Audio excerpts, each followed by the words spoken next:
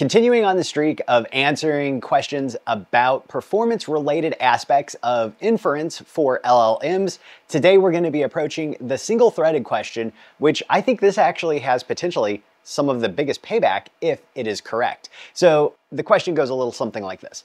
Does the single-threaded speed of your processor impact your inference? And we're going to prove this out today. So on the right hand side here, we've got a very great EPYC system, and we use this, of course. This is the quad build that I put together. You can find more information about that in this video, and also be sure to check the history on this channel. And if you're new to this channel, you might want to hit like and subscribe if this is the kind of content you're into.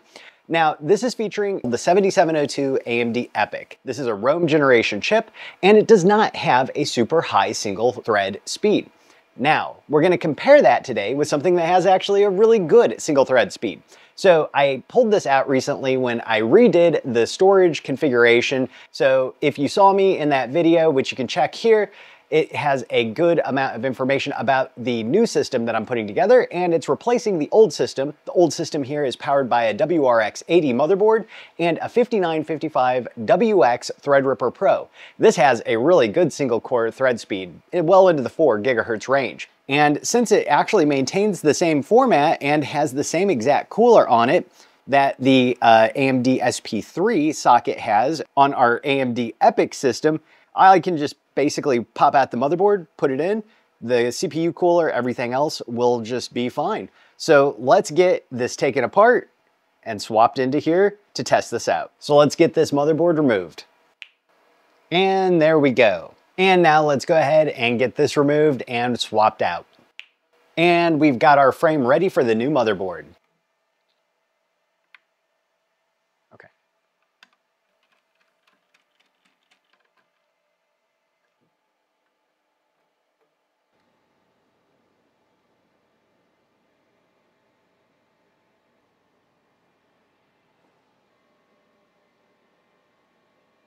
So we now have the frame with the new motherboard that we're going to be testing out in place. Drop your wagers in the comments below now. I look forward to reading those. So we're about to test out the 3090 and the 4090. First, I'm going to be testing out the 3090. So I've been really pleased with these risers, and they have not dropped any lanes or anything like that. They are very heavy duty, and they are very long also. I would really recommend that you consider them. You can find which specific ones I use in the links below. There we go. All right. And we'll get the NIC and the, get it there, NVMEs.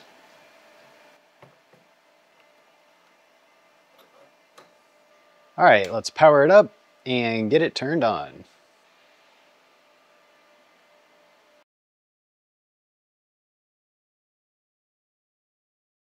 Right, so we have this now booted up and it's running on the 5955. This is an older generation Threadripper Pro. It does actually go up to about 4.5 gigahertz. The RAM is exactly the same. It is the 2400 speed RAM that I took out of the EPYC and I put it in here. It does work, does negotiate at 2400, and also it is 8 channels. So this really isolates just the CPU instead of the underlying memory subsystem as well. So let's go ahead, go to our workspace, and we're going to start off with the Qwen 2.5 32B. And this one, let me make sure that I've got the right one here. Yes, this is the 18.5 gigabyte one. So we're going to issue a warm-up command really quick. If you look at the top up here, hopefully you can see, this is going to be hard to see on mobile, but hopefully you'll be able to see, possibly, the speed of the single threads that are the fastest. And definitely, I think this is interesting. We are seeing faster speeds. Now, this is on the 3090, single 3090, and we're seeing 34.97 tokens per second. That is an improvement of, gosh, roughly about 5 tokens per second, maybe 4 tokens per second, but that's not nothing.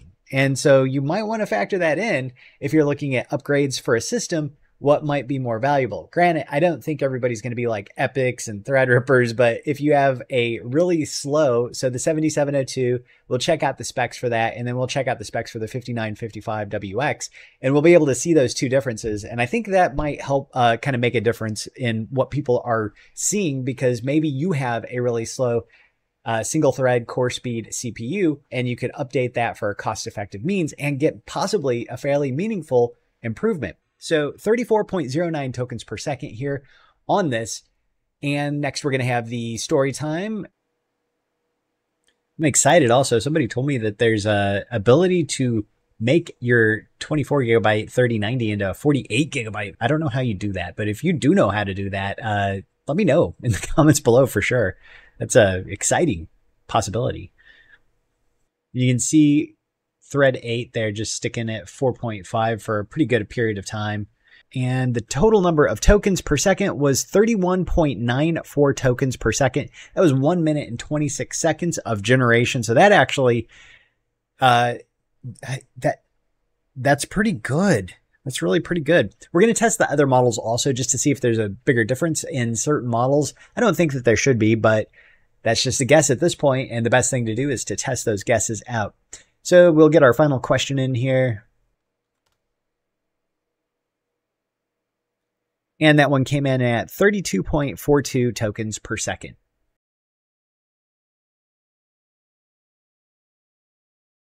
All right, the next model that we're going to use is the Llama 3.1 8B FP16, this one here. And we're going to go ahead and, I'm going to dump the other one out of RAM because I feel like this one might fit in there at the same time. Let's see. No, it's 15 gigabytes. It'll definitely push it out. Warm up. Yep, it pushed it out.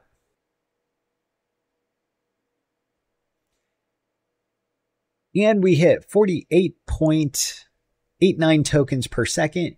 Now, on the 4090, we had hit 51.45. So that's a bit of a difference. That's kind of divergent. We'll take a look at the differences on the chart here at the end of this also. Program with fractals generated here. And we hit 47.65 tokens per second on that. 4,000 word story. Yeah, and it looks like 4.5 is what we're hitting. And definitely you see it hopping around. And so on this one, we got 46.48 tokens per second. And that one came in at 47.03. So we were about 2 tokens slower than the 4090 on this is what I'm seeing just kind of right off the bat.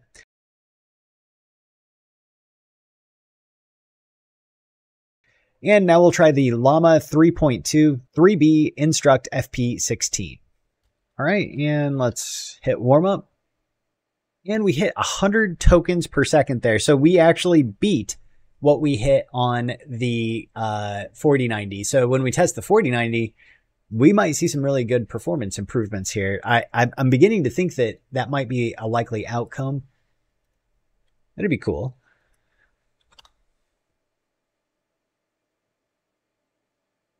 $99.57 tokens per second. Story about a cat themed in 4,000 words. And that's 92.86 tokens per second on that one that we hit. And then we'll just wrap it up with this really short one. And that was 91.32 tokens per second. So we have some pretty interesting information from this. I'm going to go ahead and toss in the 4090. We'll check that one out. Then we're going to jump into the chart, kind of put it in there in the context of which CPU was able to score which. And that way we can have a quantitative value for what that difference looks like in this specific scenario. And I look forward to reading about your scenarios and your setups and your rigs and stuff like that in the comments below.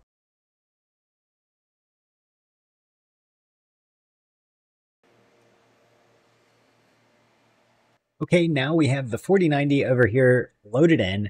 Let's go back to our workspace and we're going to start up a Qwen 2.5. And I'm not sure if it's going to understand what WAMRUP is, but we'll find out. We've got one CPU thread at 4.55 here.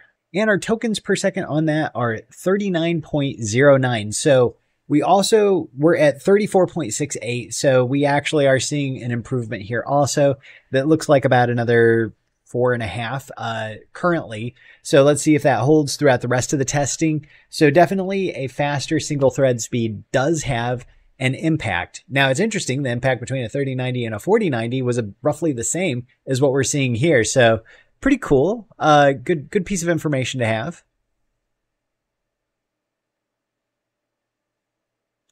And 39.02 tokens per second, we were at 35.95 on the 4090 before. All right, we've got our 4,000 word story here. Swear to God, if this ends up taking another 8,000 or 10,000 words to get it out, I'm going to end up changing this prompt. And we're only using 347 watts out of 500 total possible. The fans are just chilling at 30%. Temperature 51C. 2.7 gigahertz on the GPU side, and the MEM is running at 10.25. Ooh, that's fast. That is fast. It did finally finish at 37.32 tokens per second. So again, we have that incremental improvement. And for our final one on the Qwen 2.5 32B, 37.92 tokens per second. So pretty good.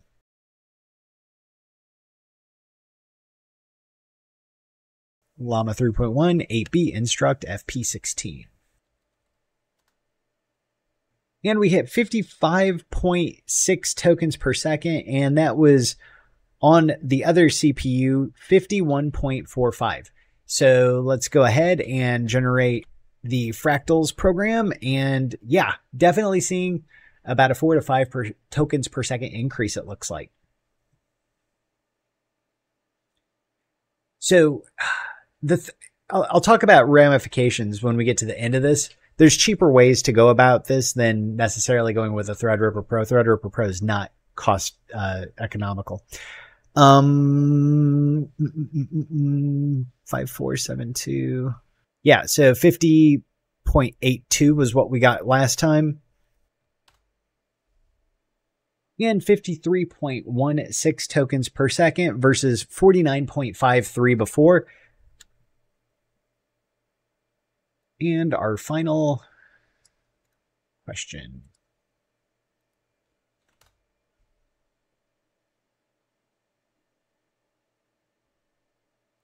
And that came out at 53.32.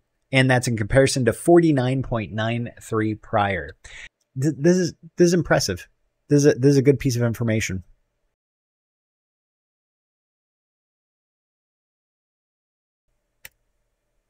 And this is why you test things out.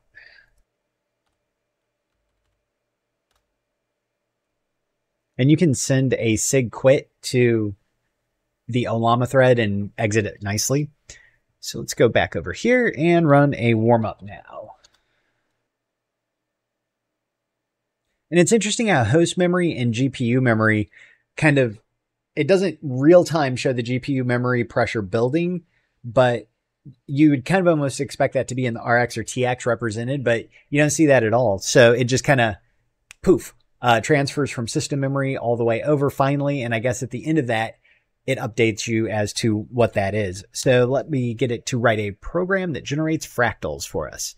So that's a very poor job that it just did for us there. 112 tokens per second though. And that was compared to 97.78. So, okay, these are some big differences. 113.79 on the warm up. So the 3B really accelerating here, really accelerating quite a bit. It seems like it's decided that formatting doesn't matter. And that is definitely not a 4,000 word anything. So yeah, this is actually acting really bizarrely bad here. That was 111 tokens per second though. So we'll just take the data point. It behaving really badly though is something that you might be concerned about if you're intending on using and keeping this. And we're at 110 tokens per second here. So actually on the Llama 3.2, instruct FP16. So, I mean, it is a 3B model, definitely a lot of speed up here. So that is almost a 15, that is a 15 token per second gain on the 3.2 3B.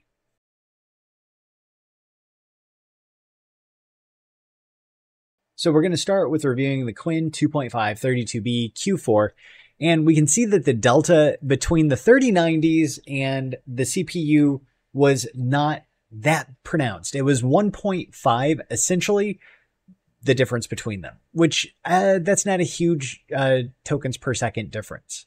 On the 4090s, it was a little bit more. It was 3 tokens per second delta on average. I would say also that keep an eye on the question 3 kind of longer running one here. Those definitely are going to see a bigger delta, it looks like to me, versus what we're seeing on some of the shorter questions. So there may be some interesting things about that in particular. Next, let's jump up to the Llama 3.1 B8 FP16. And here we can see that the delta is a little bit larger. So the 3090s delta on the EPYC 7702 versus the 5955WX was 2.5 tokens per second. Not tremendous. And on the 4090, the delta tokens per second difference was 3.8 tokens per second difference. So a bit of a difference there.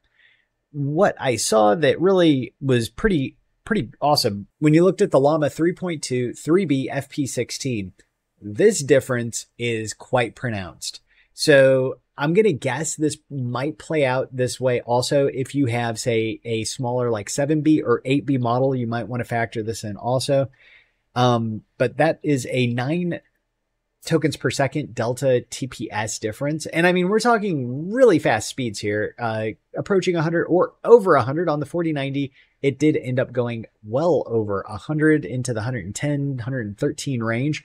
So 16.1 tokens per second faster on that model. So there are some takeaways there. And I think one of the bigger ones is if you are looking at your CPU, that could have just about as big an impact as going from a 3090 to a 4090. Still, I think the most economical route that I've laid out is a pretty darn economical route, and it can scale out to do all sorts of tasks and a tremendous amount of them.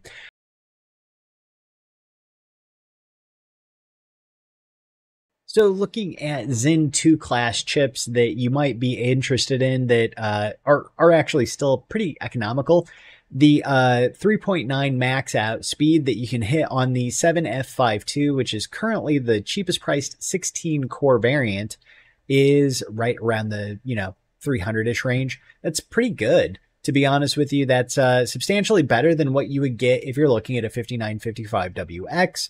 5955WX is, yeah, it's going to go faster, 4.5 gigahertz. You're going to pay quite a bit more for it. For a unlocked one, which you got to have pretty much an unlocked one if you're going to buy a third-party motherboard, unless you're buying a workstation that's direct from Dell or Lenovo or somebody like that. So you're looking at $879.95 right now for one of those. So definitely not on the value proposition side for a 5955, just 16 core, 32 thread machine. So again, this only matters if PCIe lanes matter to you. If you are not interested in PCIe lanes, just going to reiterate it yet one more time. You can use cheaper risers that are able to, use a 4X or a 1X, and you don't have to have the full PCIe bandwidth for you to get really good inference speed. It's when you're doing RAG, maybe some training, that's when you're really going to need those full 16 lanes. So aside from loading, you might see a little bit of difference there, but not that much. So I hope this has been entertaining to you. I certainly know that I wasn't expecting to see that big of a jump. And so I think we got some pretty interesting results there. I know that for me, I don't know if it made that big of a deal. 3 tokens per second, 5 tokens per second doesn't seem like that big of a deal. But if you're looking at a 3090 to a 4090, certainly on the smaller models, you could see some really, really good speed ups between those two. So that's something to keep in mind also. If you're using something like a 7B or an 8B model, I feel like this is very applicable to you because you may see a tremendous speed up just by having a faster single thread. So let me know what you are finding out in the comments below. I look forward to reading that. Also, make sure to check out some of the channel history. And if you're new to the channel, hit like and subscribe, ring that bell down below, and that way you will get notified when new videos drop. Everybody have a great one. I will check you out next time.